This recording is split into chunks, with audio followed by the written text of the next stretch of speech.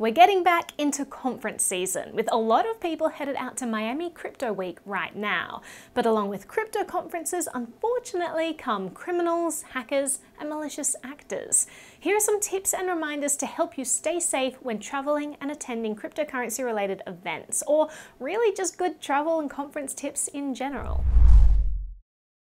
Power down your electronic devices fully before going through the security checkpoint. Turn your computer off, turn your phone off. Once a device is outside of your control, anyone can do anything with it. It's much harder to unlock and decrypt a device when it's powered off than when it's powered on, especially if your device is unlocked. Wait to power on your devices once passengers have boarded the plane and the plane doors have been locked. The risk of devices being taken once a plane is boarded and moving is much lower. Don't take your crypto keys with you. Having 2 of 3 or 3 of 5 keys in your possession makes you a point of failure for your crypto and puts your funds at risk.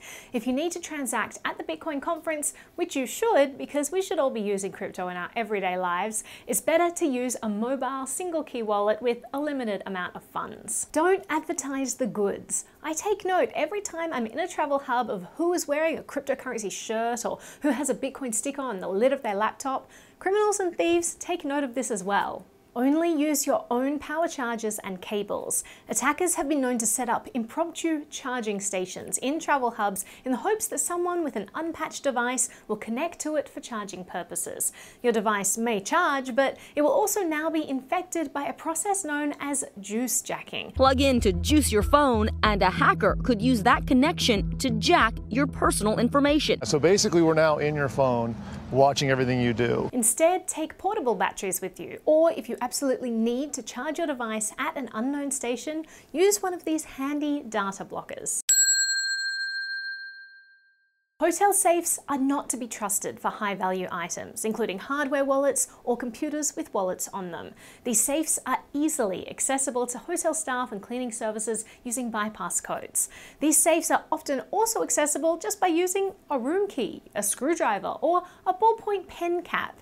When in doubt, don't bring high-value items with you. Some hotels and suites have a double door connecting rooms or bathrooms directly. If your room has a double access door, ensure that it's locked from your side. You can move or brace a piece of furniture against the door to stop an inquiring neighbor. There are small portable door brace security locks that can be attached to hotel doors. The devices vary in effectiveness, ease of use, and known flaws, but ultimately can help prevent an unwanted visitor from gaining entry while you're in your room.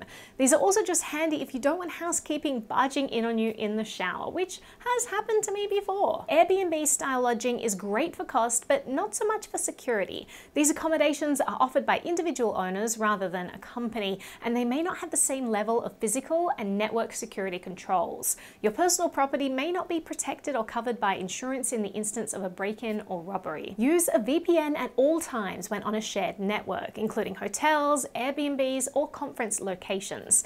Otherwise, all your network activity could potentially be monitored. If you're using shared car transportation services, ensure that the driver is who they say they are and that they work for the company they are representing.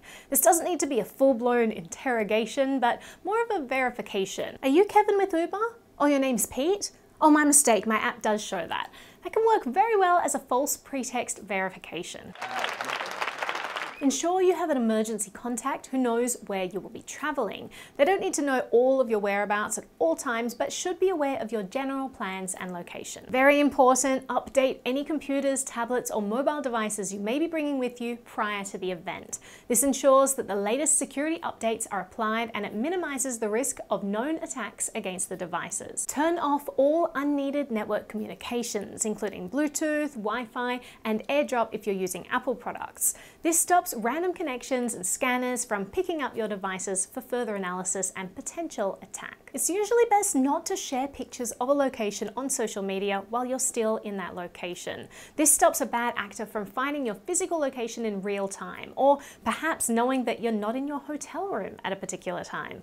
Also, be aware of who's in the background of your picture and if they're okay with the picture being posted online. Be aware of those in attendance at after parties, bars, and shared party locations. They might not be attending the conference, but just lurking around all the people talking about diamond hands.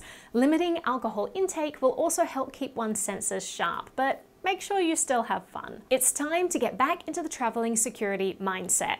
As crypto prices rage higher and higher, or the dollar value gets lower and lower, whichever way you want to think about it, the industry is attracting ever more attention, as are those involved in it.